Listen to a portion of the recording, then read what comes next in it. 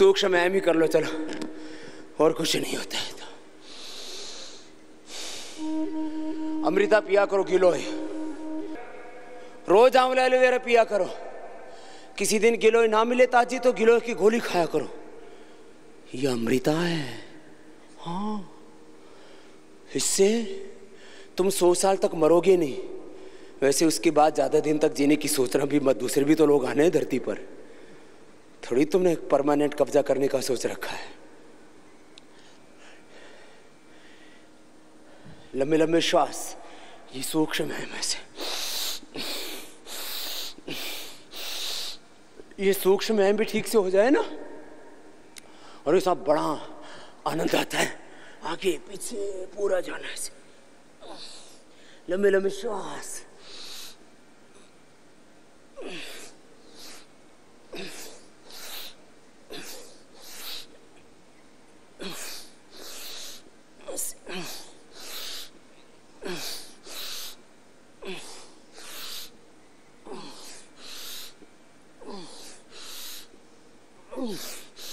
ऐसे लंबे लंबे श्वासों के साथ करना। फिर ऐसे, ये सूक्ष्म है, जिसका जितना सामर्थ्य हो उतना कर लेना। और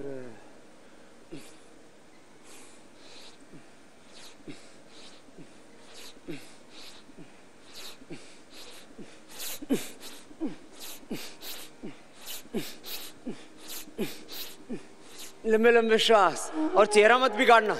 कुछ लंबे लंबे सांस लेते हैं ना तो ऐसे क्यों करते हो? पता नहीं कैसे बिगाड़ेंगे। चेहरा, आंखें ऐसे कर लेते, ऐसे नहीं करना, राजी राजी करो। कुछ भस्त्रिका भी करेंगे, कैसे करेंगे? ऐसे नहीं करना, कितनी जोर से कर लो चाहे, कुछ ऐसे करना,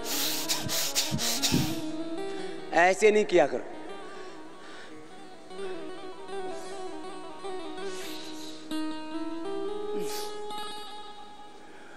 पूरी बॉडी सेट हो जाती है।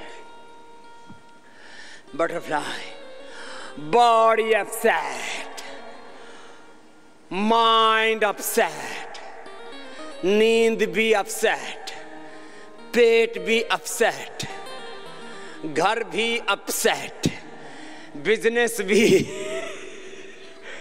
अपसेट। तुम्हारी बॉडी, तुम्हारी माइंड, तुम्हारे थॉट्स, तुम्हारे एक्शंस अपसेट होंगे तो कैसे सेट होगे तुम लाइफ में?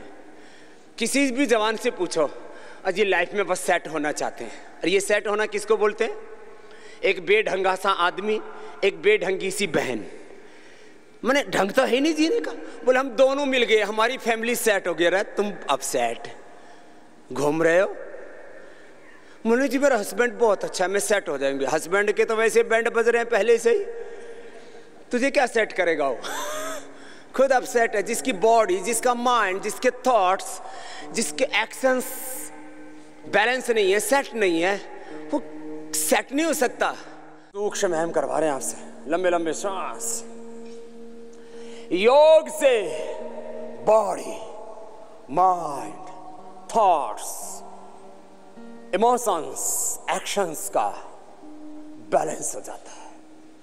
एनाबॉलिज्म, कैटाबॉलिज्म, मेटाबॉलिज्म का, सभी केमिकल सोर्स हार्मोन्स का बैलेंस हो जाता है। डीजनरेटिव सेल्स रिजनरेट हो जाते हैं। प्रसुप्त ज्ञान, प्रसुप्त सामर्थ्य जागृत हो जाता है। हम अतीन्द्रिय ज्ञान, अतीन्द्रिय शक्ति, अतीन्द्रिय शांति, अतीन्द्रिय सामर्थ्य से जुड़ जाते हैं। सारी दैवी शक्तियां हमारे अनुकूल हो जाती हैं।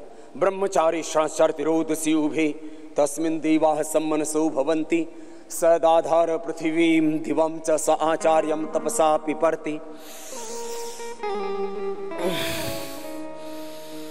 जो योगी होता है, ब्रह्मचारी होता है, सदाचारी होता है, जितेंद्रिय होता है, जिसका अपने शरीर पर, अपने इंद्रियों पर, अपने मन पर, अपने बुद्धि पर, अपने विचारों पर, अपनी भावनाओं पर, अपने कर्मों पर, आचरण पर जिसका नियंत्रण होता है,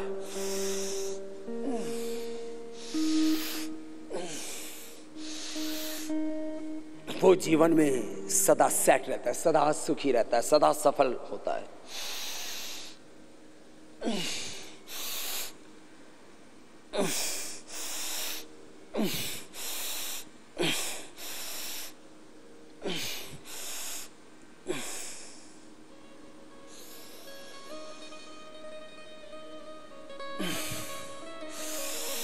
इसलिए सबसे बड़ा काम है जीवन में योगी बनना। तपस्विभ्योऽधिको योगी ज्ञानिभ्योऽप्यमतोऽधिकाः कर्मभ्यस्तधिको योगी तस्मात् योगी भवार्जुन। योगस्थः कुरु कर्माणि संगम त्यक्त्वा धनंजय। सिद्ध सिद्ध्यो समो भूत्वा समत्वं योग उच्यते। बुद्धियुक्तो जहाति हौहि सुकृत दुष्कृति। तस्मात् योगाय युज्यस्व योगः कर्मसु कौशलम्। युक्ताहार विहारस्य युक्तचेष्टस्य कर्मसु युक्तस्वप्नावबोधस्य योगो भवति दुःखः।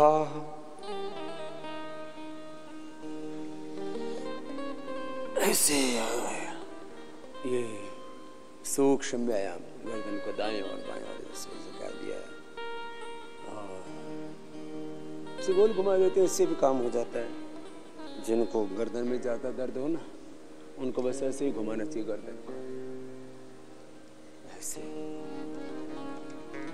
तो ये देखो, उम्र बढ़ने के साथ साथ सुन लो होशियार, खबरदार, उम्र बढ़ेगी ये दुखेगा। ये बाबा जी साड़ी गर्दन दुखदी है, इथों इथों इथों, फिर इथे उथों से फिर इथों इथों, पूरे शरीर में किथों किथों दुखदा है, वो सारे में इधर दुखदा है इधर दुखदा है, ये सारा दर्द देता है।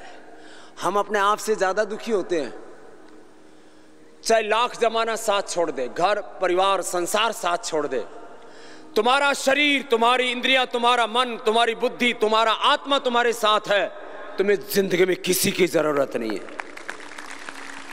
तुम्हारा शरीर धोखा ना दे। बोले बाबा जी पत्नी ने धोखा दे दिया, पत्नी धोखा दे देती, बोले पति धोखा दे देता, बोले बिजनेस में धोखा दे दिया, उसने ऐसा कर दिया।